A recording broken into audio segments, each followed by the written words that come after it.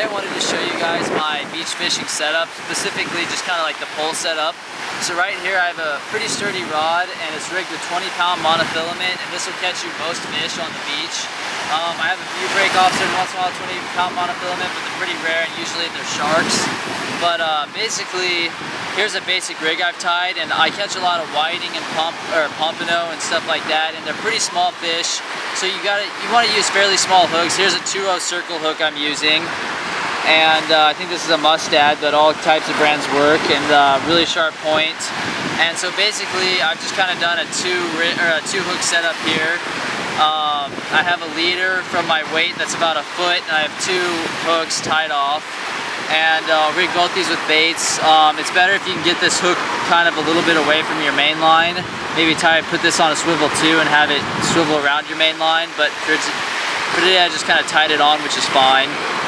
So I have these 2 hooks, and here's the sinker with the beach fishing is you gotta have a pyramid sinker, or you have to have a Spudnik sinker or some other sinker that's built for the waves. Because like an egg sinker and bank sinkers will just, even if you have an 8-ounce bank sinker or egg sinker, the waves will just roll it all into the beach and it won't keep your weight out there. But if you have something that's flat and digs into the sand like this pyramid sinker, or other types of sinkers that are built for the beach, it'll work. So definitely pick up some specialized sinkers. Right here, let me show you how I have this swivel set up.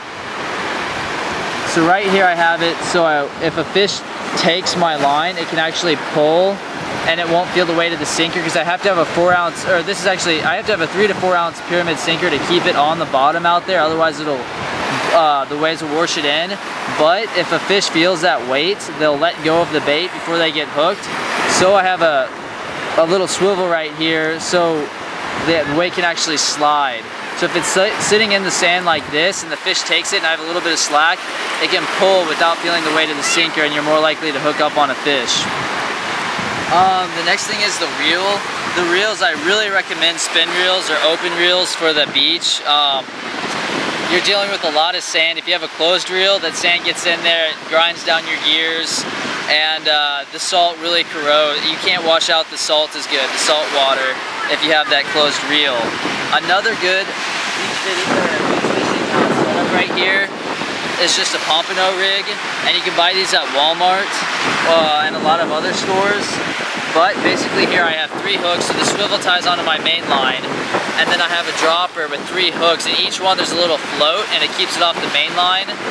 So this will float up and you'll have your bait, first bait here, you'll have your second bait here, third bait here, and then here, this little clip right here, you clip it into your pyramid sinker like this, and now that buries itself into the sand. You keep your line taut, and you have 3 baits all floating with these hooks.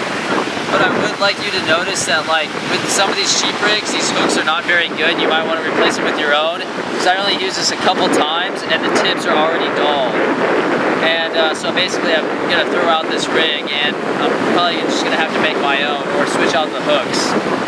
So do be aware of the hooks getting dull pretty quick with those cheap pompano rigs, but they really do work well. Right here I have 2 other poles that I have in just some PVP pipe to keep them up as a rod holder. But anyway, for these 2 poles, this one's a little bit bigger. This pole, every once in a while I'll catch rays, and you can catch redfish on them with the bigger hook, and sometimes I catch sharks. And basically, to keep sharks from breaking through, I actually have a wire leader here that's 45-pound test. But mainly this is to target like redfish, and sometimes stingrays are fun to catch. But a 10-0 circle hook attached to a 45-pound wire leader. Again, I have the swivel, and it just slides through the pyramid sinker, and this is 40-pound test line, so a lot heavier.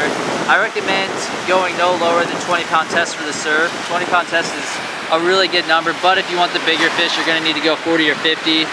Here's my other pole, and this is just a simple lure, and just tied on a lure. This is a gotcha lure, which is a really good lure a lot of times for the surf. I catch a lot of ladyfish. If you're lucky, you'll get Spanish mackerel if they come in close in the mornings. And so there's kind of my setup. Again, I would recommend 20-pound test line, pyramid sinkers, and then get yourself one of these pompano rigs at Walmart. And if you notice these hooks start getting dull, just replace them with some 3-0 circle hooks and you're good to go. But I hope you learned something here today, and thanks for watching.